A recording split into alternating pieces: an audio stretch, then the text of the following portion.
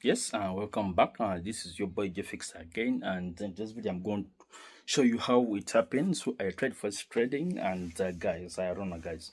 So this is what happened. I got a friend, and he sent me some few setups, and as you know, from those setups, I chose to try and do some forex trading from my Galaxy S24 Ultra. This is the one I'm using to make this video, and guys, this is what happened. I tried to do I tried to use this block. I think it's called the XNS, and guys, thanks. So this is what happened. Let me show you the full story on my screen here. So these are the setups he sent me. This is everything that I received from my guy. So starting with Euro USD, this is what my guy had set up, and this is what we are going to use to do the forex trading. So this is what this was Euro USD, and the setup was it was a buy. As you can see here, it indicates this was a real buy. Next, we also had another setup here. It was actually it was still Euro USD. It was showing a detailed plan where we are going to do the buy from. But next, he also sent me this USD index.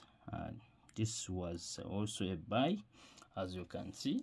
I'm going to show you all these setups that were sent to me before everything happened. I'm going to show it in the next part. This was also a USD index, and this was also Euro USD. It was also a buy, as you can see from the setup here.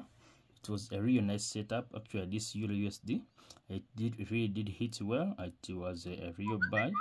And also next, this was also Euro USD, and this was the index. It was a buy. As I said, the moment I did this, I knew USD JPY wouldn't sell, so I left. That's what the comment when he sent this setup here. And another thing here, this was British pound and GU. It was also this was a sell, as you can see from the setup. So I'm going to take you to my account. We used XNS, and this was XNS. So we went to go on and do some trade. This is what happened, guys. This is what happened. As you can see here, I don't have any open orders, but if you go to pending, there's also open orders. But then boom. Wow, this is what happened. I invested around $11 and I opened 0.01 lots. So this was the setup. The setup was a sell, and after doing all this from my account, I did click sell, but a few moments later he sent me the other message. Let me show it to you. Sent me this. The moment it did like this, I knew USD JPY wouldn't sell. So my guy, this is what happened. He never told me before.